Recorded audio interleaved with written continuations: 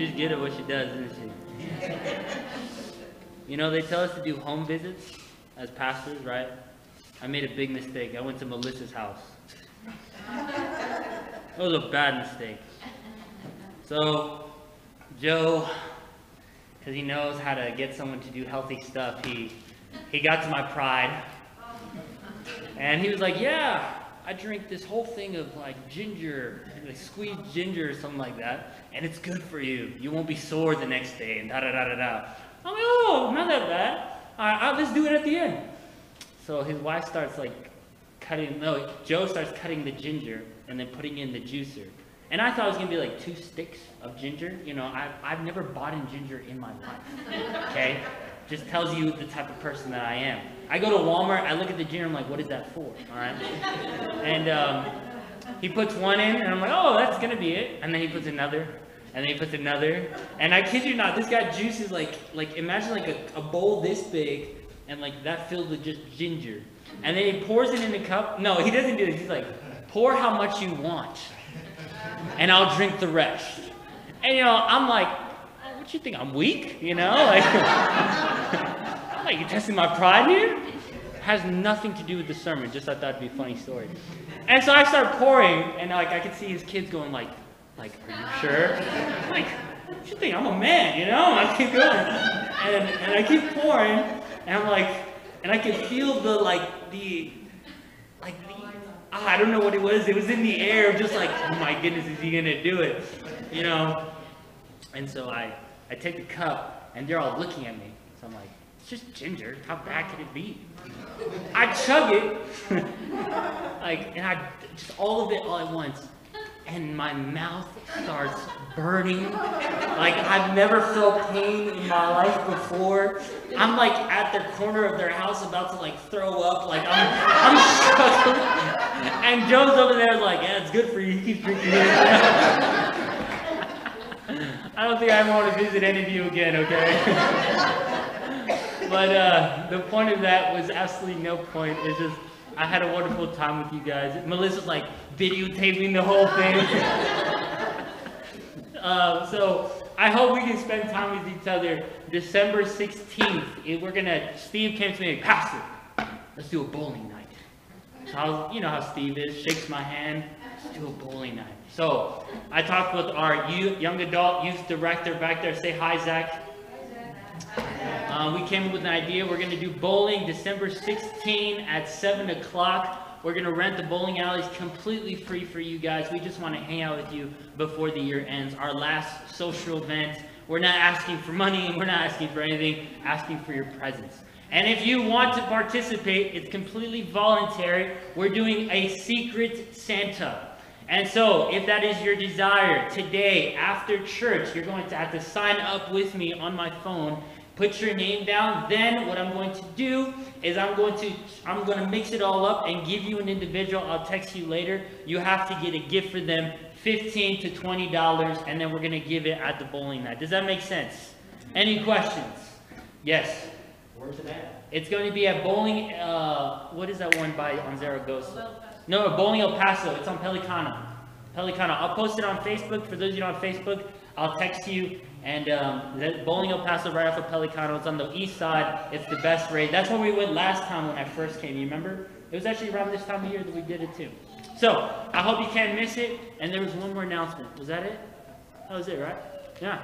All right then. Stand to your feet. Stand to your feet. And go find someone and tell them Happy Sabbath. There's Donna back there. We got a family. The Martinez is here. Go find them and tell them Happy Sabbath. Happy Sabbath, Nathan.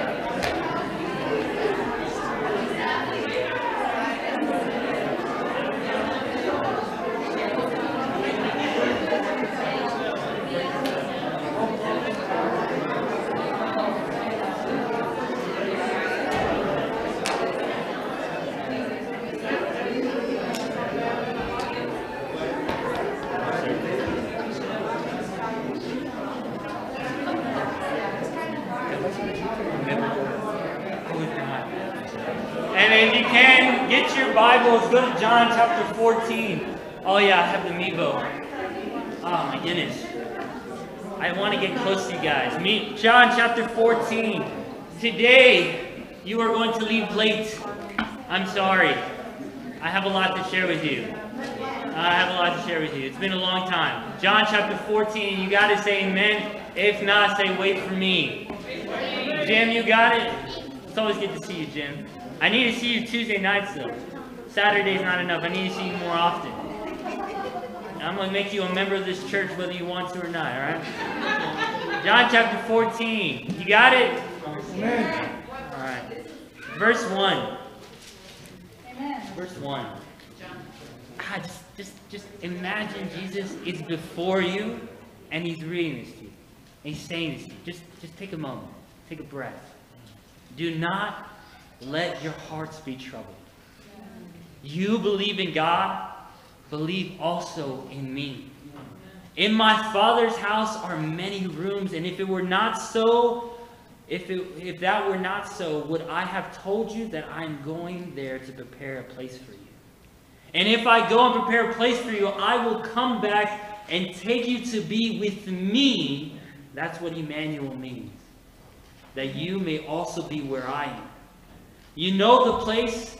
You know the way to the place where I am going. And then Thomas, I love Thomas. He says, Lord, we do not know where you are going, so how can we know the way? And Jesus says, I am the way, the truth, and the what?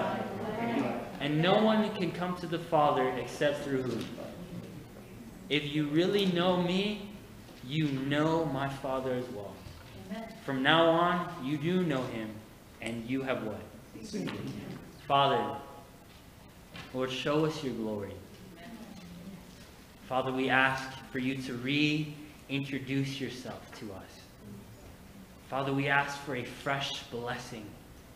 The rains just fall down on our hearts, our troubled hearts, Lord, and all the things we're dealing with. But Father, may we lay them down this Sabbath and stop worrying. Father, because that's what Sabbath means. It means to stop. It means to pause, to breathe in. And Father, with our breath, may we praise the Lord because you are good.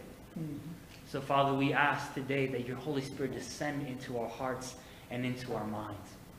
Father, abide with us as we desire to abide with you. This is my prayer in the name of Jesus. Everybody says. Amen. See, you guys can have a seat. The Northeast has messed me up. I thought, this was my idea. I am a pastor's kid, for those of you who don't know. I have seen some messed up stuff in church. What people do in the name of religion is worse than what people do without God in the midst. It is crazy. And I have seen some jacked up stuff. I have seen elders not like your elders. Chaplain Molina and Miss Knight are absolutely beautiful and wonderful. You're handsome, not beautiful, okay? And yeah, I got it. But I was told to make sure that there's this big wall, and of course there needs to be a distinction. I believe that there needs to be a clear distinction of what my calling is and what my job is. That I have no problem calling you out at any time because that is my job if need be. But I also have no problem loving you to the very end because that's what my job needs to be. But there was an idea in my mind that I needed to build a wall to make sure you knew pastor, member, leader, follower. And I guess it was birthed out of my arrogance and pride. And just my experience, my background, my culture, just the way I was brought up. Then I started to interact with this church called the Northeast. And y'all messed me up, man. Oh, man. I came and I was starting to, the first few weeks were very difficult. I didn't know anybody. It was by myself. It was just lonely.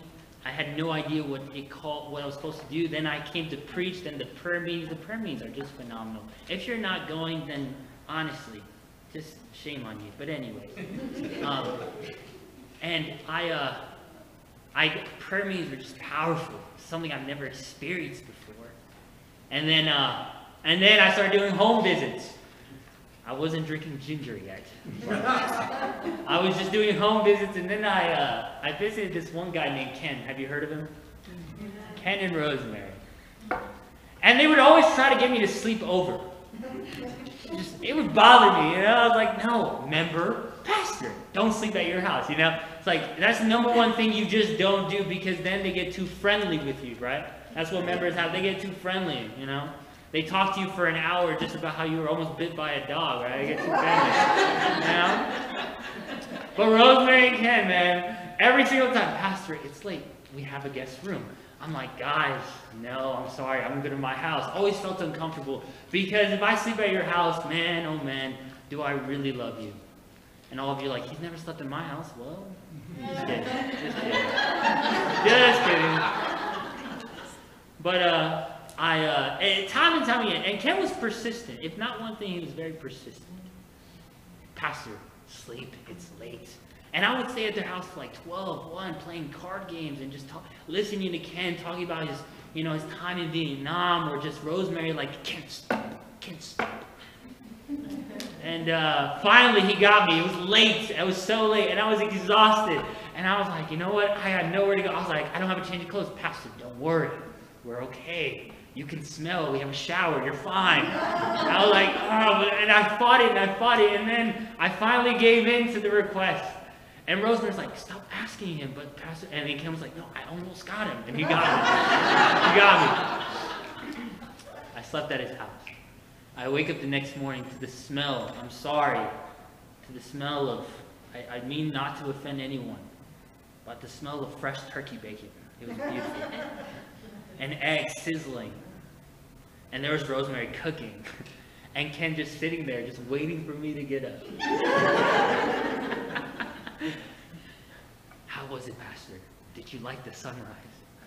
You know, I'm just like overwhelmed with this hospitality. And you know what began to happen? My perspective of how to minister began to change. Amen. Because of a love that I've never experienced before. And that's why it hurt so much that day when he passed. He was my friend. And it's been like a year, but it hurt a lot. And I remember the call, and I remember going to the hospital, and I remember the drive back after dropping off the car. And I remember getting in my bed, and I finally was able to just break. You know, I felt like I was just like, you know, pastor mode the whole day, and then finally it was just like I was by myself. My wife was in Phoenix, so I was just by myself. I didn't have a dog at this time. That might have been helpful. And then I'm just crying, angry, crying, mad, crying, upset, crying, sad, shocked. All these emotions raging in me. I've never experienced anything like this. And I could feel God's presence. And since I could feel his presence, I had someone to be angry at. Oh, you don't understand it, but oh, that's a sermon for a different day. And I remember I'm having a conversation with God in my tears. I cannot explain it to you what that is like and how to get to that place. You just have to do it. And me and God are talking. I'm yelling, and he is a father. Listen. And I'm sad. God, why? You know that question, how could you let something like this happen? We're going to get to that question. Don't forget it. I told you, today you're stuck with me. And we're talking, and I'm yelling, and I'm sad, and I'm angry, and all these different things. And the whole time, in my mind, I'm putting God in such a high, exalted place that he cannot bear to understand my pain. Because when God is disconnected, when he's distant, I feel like since he can't understand, I can be angry at him. But if he can understand my pain, I can't really be angry at him, can I? But I feel like he can empathize with me. But since he can't empathize with me because of the way I'm portraying it, because of my preconceived ideas of where God is and what he's doing and how he is. And so God is like, Eliab, look at my heart. And I'm yelling back, Father, I don't want to look, because I know what I'll find if I look into his heart. And he keeps yelling back, Again, I cannot explain it to you, but this is just how sometimes prayer works. And he yelling back, Eliab, look at my heart. And I'm like, God, I don't want to look at your heart. I want to be angry. I want to be like in an island by myself, and I can blame anyone I want to. I don't want to be understood. Eliab, look at my heart. And then he roars like a lion. And I finally take a peek. And I hear a clear, audible voice. Clear as day. And it says, Eliab, I miss him too. It changed my perspective of who God is that day. Completely. It threw me for a loop. Because God missed Ken. Just like I missed him. And he probably missed him even more. Because you can't talk to Ken. And I can't talk to Ken. But guess who can't also talk to Ken? Because guess what? Good Adventist. Look at you. I'm so proud of you. But it was changing my perspective on God, because God is not distant.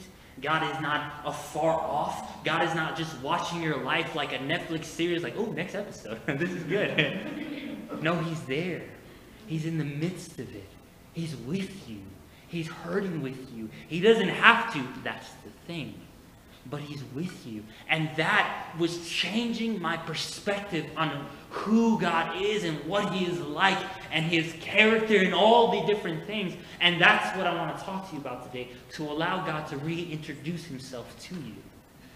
Because as we grow up, like I said before, we come up with these preconceived ideas of who God is like, what he does, what his purpose is, what his plans are, all these different things. And these things are based on multiple things. Ask any psychologist or someone who studies psychology. There's environmental, there's biological stuff that can deal with you. There's even culture, there's your family. I mean, when you say Father, Heavenly Father, what is the first thought that pops into your mind when you say Father? You think about your earthly what? Father. So if your earthly father was present, you're going to take that and apply that to your Heavenly Father. But what if he was absent? What if he was an amazing dad, but what if he was abusive? And the same thing with your mother. Believe it or not, Jesus describes himself like a hen and wanting to gather his chicks, because when you take both genders, put them together, guess what you see? You see God.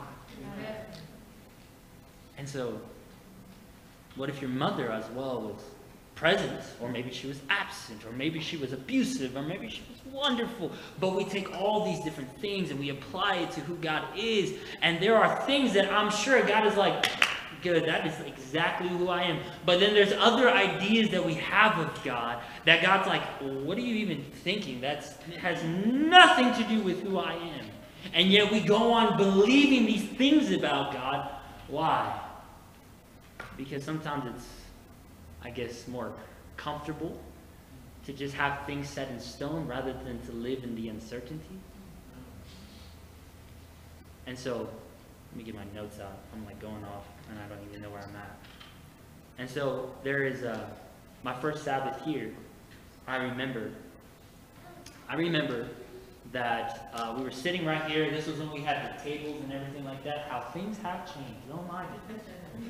And Van stands up and he walks up to Miss Knight and he's like, and I'm like, what is this guy walking up on the stage for? Like, this is weird. Like, what kind of church is this, right? And then I figured out, oh, there's an active shooter. This was my first Sabbath as a pastor. It was crazy. You remember? It was crazy. We ended, yeah, you remember. That was my first Sabbath. First time ever preaching.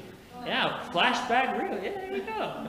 And we had to end the fellowship lunch early. We were having a good time. You know how Anna, she used to come. I hope she hears this one day. She used to come, and you know, she's just talking for days with everybody. And we're having a wonderful time. We have to cut it short because we didn't know if there was multiple shooters all around El Paso. And so everyone goes home. I'm like, what kind of city is this? You know, I'm like, what did God put me on? You know.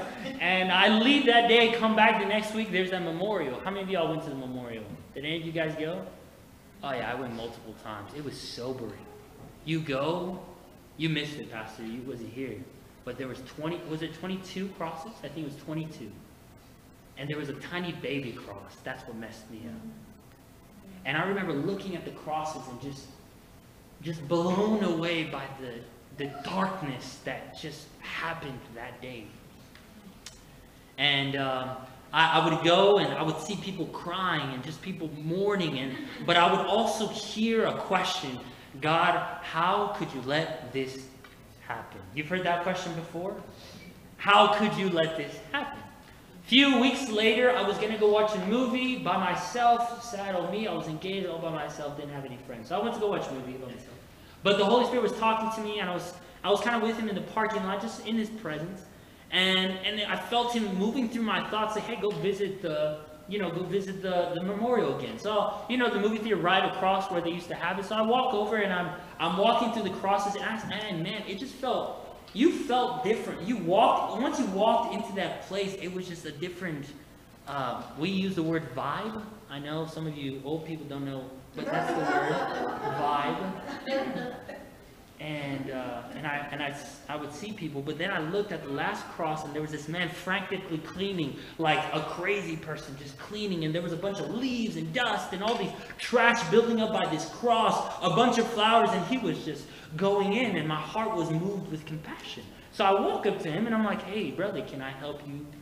Can I help you? And he's like, yeah, come here. And he doesn't even care. He doesn't even take a second to look at me. So he just told me to pick this side up, and we pick it up, and we move it, and later I know his name was Tony. And he's the brother that hosted the biggest funeral. I think it was like a world record or something like that. His wife was shot that day, and he was alone. No other family. And this man took his wife from him. And we began talking, and my heart is breaking.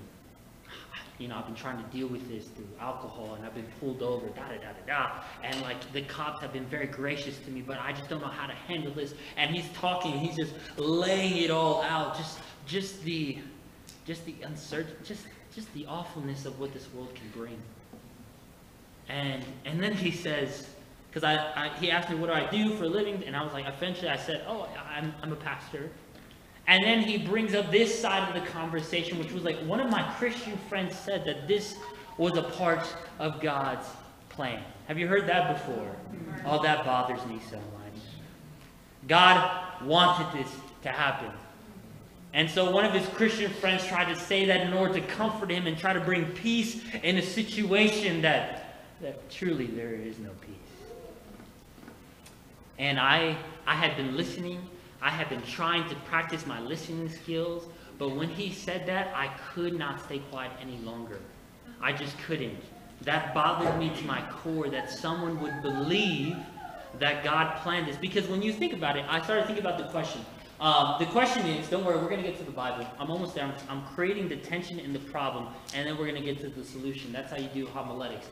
But the idea when you look at the question, how could God let this happen, right? I began to think about it, and the way you come to this question is by having this foundation or this basis of what you think God is like. And there's two sides of the spectrum, two extreme sides of the spectrum. One side of the spectrum that can come to this type of question, how God can let this happen, believes this about God, that God predetermines everything. Follow this train of thought. I'm talking about he predetermines the good, the bad, the ugly, right? That old movie that my dad made me watch. Oh man, it's so long. Anyways. But God predetermines everything. It doesn't matter what it is. God has predestination, They get this quote from Romans or something like that. Calvinism, whatever. But this doesn't sit well with us. Especially those who begin to think a little bit beyond the surface. Because when you start to ponder and think, God, you predestined everything, the good and the bad. How could you want this to happen to me? How could this be good that you wanted me to go through X, Y, or Z? Father, you say you're a good God. You say you're a God of love, yet you preordained me to suffer in this way in order for what? So that's one side of the spectrum that God preordains everything. But then the other side of the spectrum that can also come to the conclusion or even the thought process of God, how could you let this happen, is the other side, which is the type of God that pretty much created Adam, took a step back, got his popcorn, I don't know if you like kettle corn or regular, got some salt, got a little drinks here, and he just started flipping the switch like it was Netflix, doing absolutely nothing. Just watching, entertained by the chaos, right? And when he could step in, nah, I'm good. That's their problem. I'm indifferent. I'm so high and exalted that I do not have time to bother or even intervene. But this doesn't sit well with us either. Why? Because God, you say you're a God of love. Once again, you say you're compassionate, merciful, just, and all these great things. Wonderful counselor. Yet how can you stand back and just watch as we suffer here? And so I looked at Tony in the face.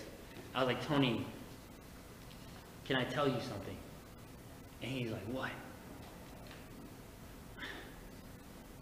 God did not want your wife to die. And he was like, confused that a pastor would say something like that. And that's what bothers me. My goodness. They're confused about what Christians would say, what should say. But anyways, I say, Tony, God never wanted your wife to suffer like this, and he would never want you to ever go through this. This was not God's plan. This was not God's intention. This was not even God's doing.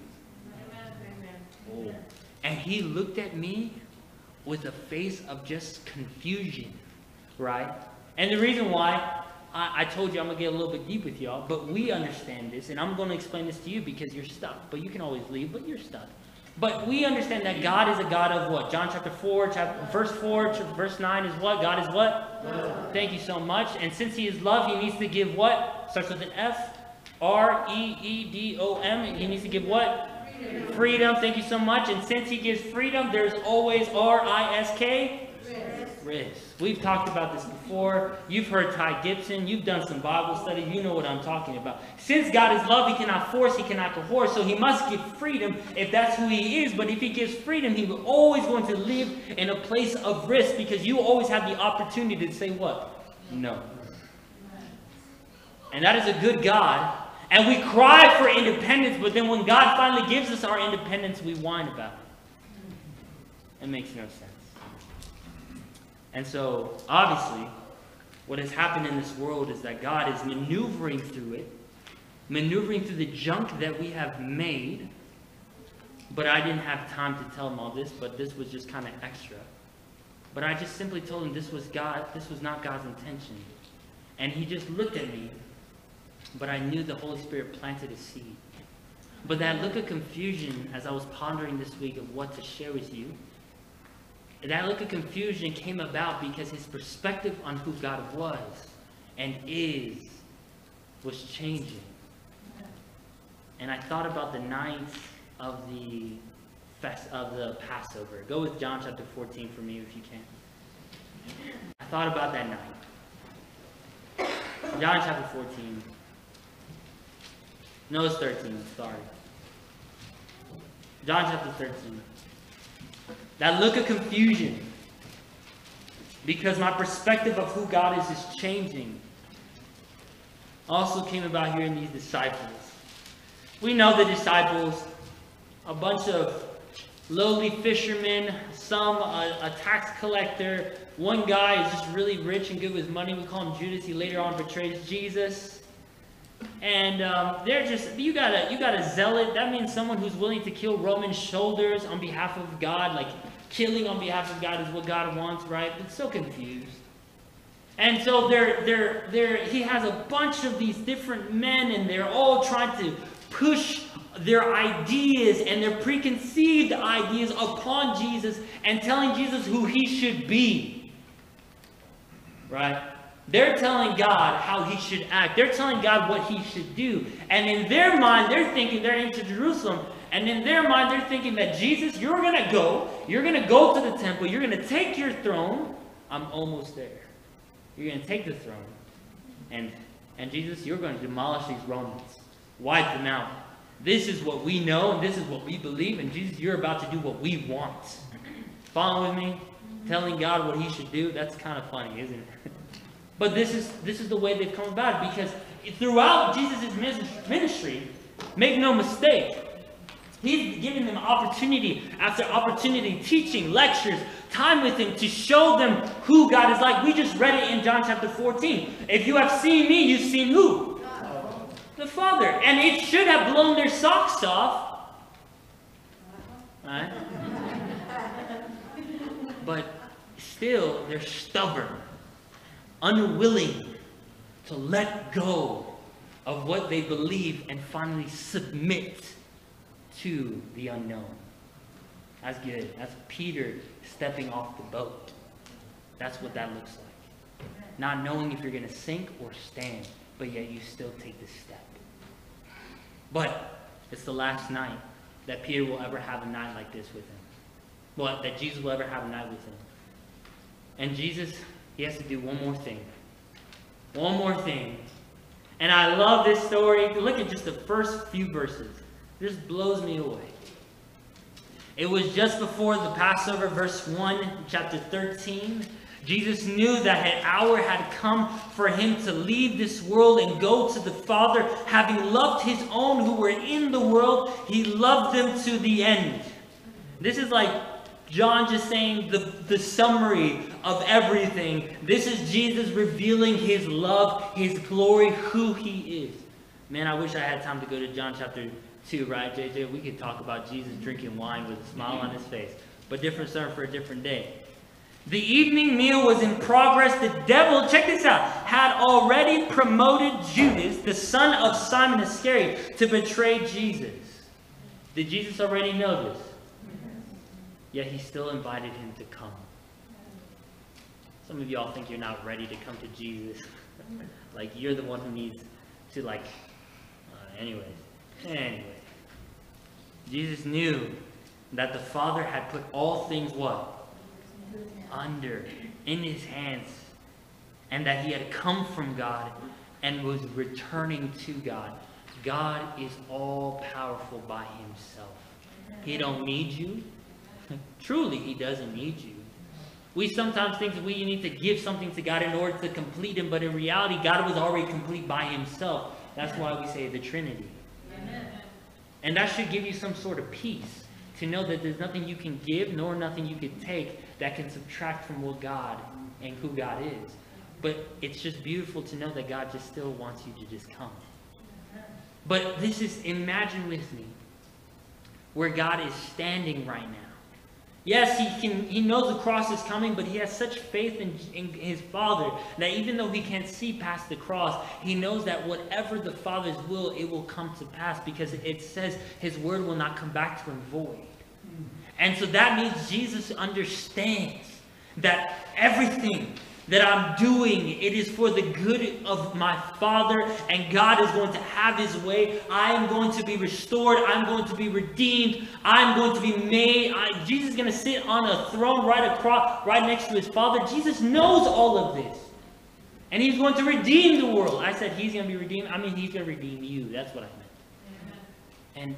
And yet, knowing all this power and strength, you read in the next verse, and I could just imagine John just like writing it with that quill. He's just laughing. And he says, so he got up from the meal. And I have to share this. When you share a meal with someone in the Jewish culture, you're saying we're equal. In the Jewish culture, a meal was not just like, hey, come over. It wasn't like entertainment. This was hospitality we're talking about. You and I are equal. You're sitting at my table. That means I love you and I respect you as a person.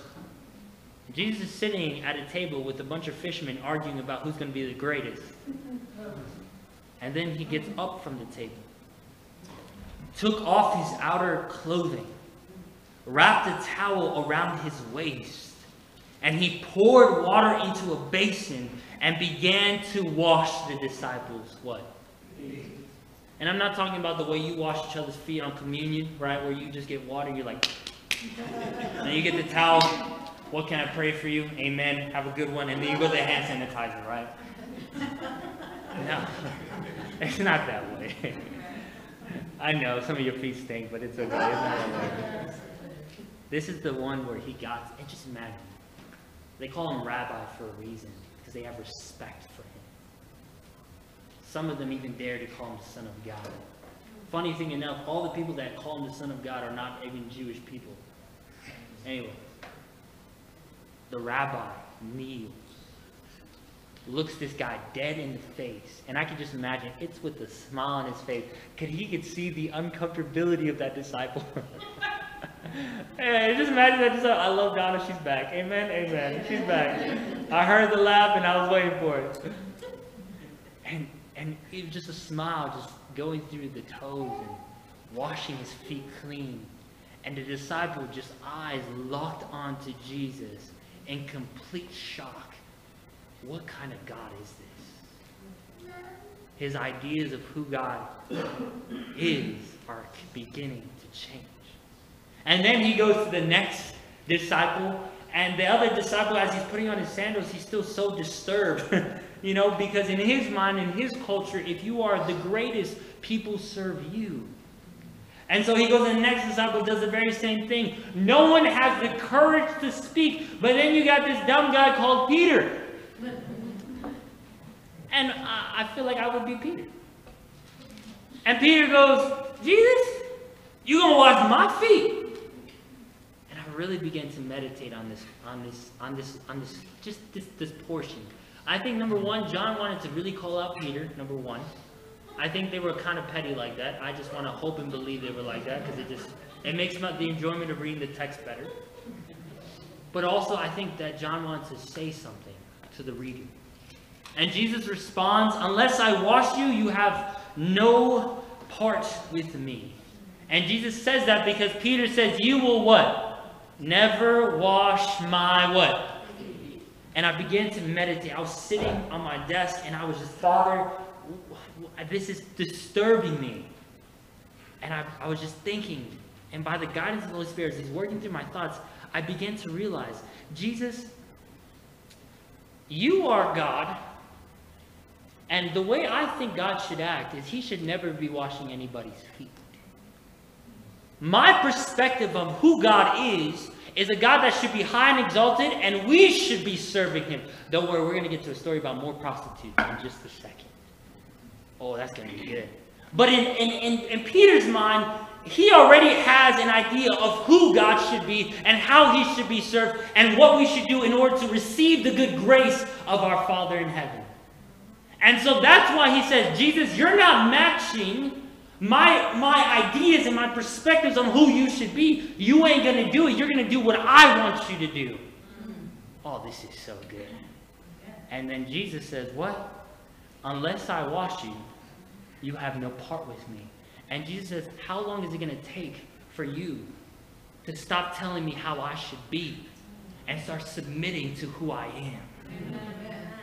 How long is it going to take you to stop pushing on a door that obviously says pull? Have you ever done that? It's so embarrassing. It is the worst. You kind of look around just hoping no one just saw that, and then you step in. That's how we deal with God. Jesus says, I am not what you want me to be. I am that I am. So we think that mercy, in their mind, God is the God with the crown of glory on his head, a scepter in his hand, the purple robe on his back, and he's ruling the universe. But little do they know, soon they will, that he's also the same God that took off the crown of glory to receive a new crown, the crown of thorns. And he took off that purple robe so that we can whip him till he could barely stand. Put a new robe on him so that we could just rip him off to inflict more pain. And that scepter that was in his hand, he let it go. That's what he did. It's not that it was taken from him. He let it go. Amen. So that in its place you could put a nail right through him. And so he finishes washing Peter's feet. And he says in verse 11, do you understand what I have done for you?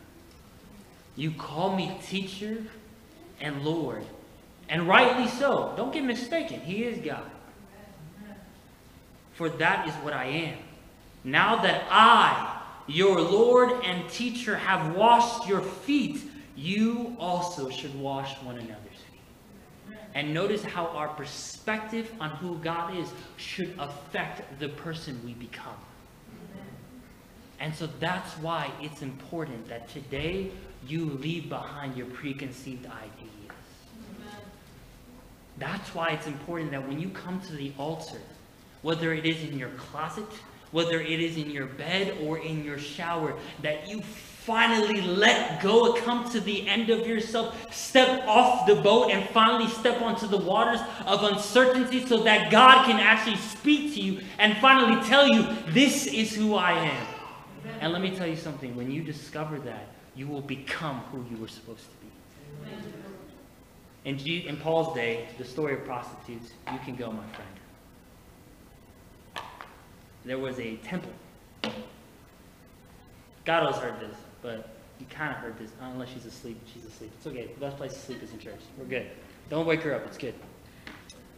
But there was a temple that was dedicated to the god of sex. I forgot her name. I think Aphrodite. Am I correct? Aphrodite. And this was in Jesus' day as much as this was in Paul's day. And Paul's writing this about porneia. That's the word for sexual immorality. Different sermon for a different day. We can talk about sex. We will talk about sex eventually, but not today. And in Paul's day, he's like painting the picture that how are you going to become one with the prostitute? Don't you understand that? And he's painting the picture of what sex is and what it does, da da da da da. And I begin to meditate and think about it. Because those prostitutes thought in order to please God, or the god of Aphrodite, they must give their bodies over to people and allow them to have their way with it. Regardless if it hurt them, regardless if it was uncomfortable, regardless if it wasn't even something they didn't want to do. But they would offer themselves so that the other people can inflict certain things upon them that they were never supposed to experience. And it's just crazy to me how these individuals had come to this understanding that this is the way they need to interact with gods, right? Undercase. Lowercase, undercase, lowercase. And so these people would offer themselves up from little children all the way to grown adults, giving themselves, and people could come, purchase, spend a little bit of money, do whatever they want to do, and just throw you back into the temple as if you were just some piece of meat. But people would think this is acceptable. This is how we believe God is supposed to be like. Are you following with me? But, can I tell you about your God? Because your God, the funny thing is he goes to the temple. That's the crazy part. First off, I don't want you to forget he goes to the temple. Because there's other people that would not even step near the temple. Why? Because it is dirty and nasty and just absolutely disgusting. And that is what we are.